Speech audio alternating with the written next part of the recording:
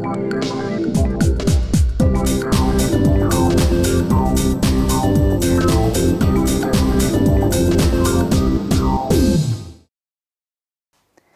a tutti, hello everyone, benvenuti a questo Inglese facile. Io sono Sorella Cook e sono qui come una missionaria. Io sono canadese, quindi io parlo l'inglese come madrelingua e oggi io voglio spiegare un po' di alcuni modi di dire. Quindi un modo di dire che è molto comune in inglese è "we are on the same page". In italiano, letteralmente, questo significa siamo sulla stessa pagina, ma questo non ha senso per niente. È più come siamo d'accordo, come quando tu fai una decisione con qualcun altro e tu vuoi sapere se siete d'accordo. Are we on the same page?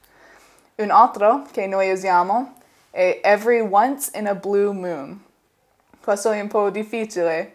La traduzione sarebbe più come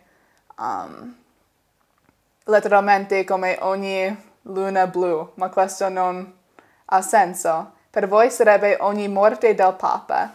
Quindi every once in a blue moon, ogni morte del Papa, come un evento che succede soltanto una volta, non molto spesso. Un altro piccolo è mettersi nei panni di qualcun altro. Per noi questo sarebbe walk a mile in their shoes, come quando tu hai un'esperienza e tu vuoi che le altre persone possano capirti, come walk a mile in my shoes, metterti nei miei panni.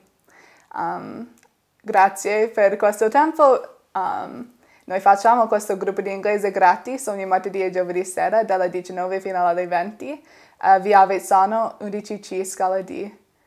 E poi alla prossima!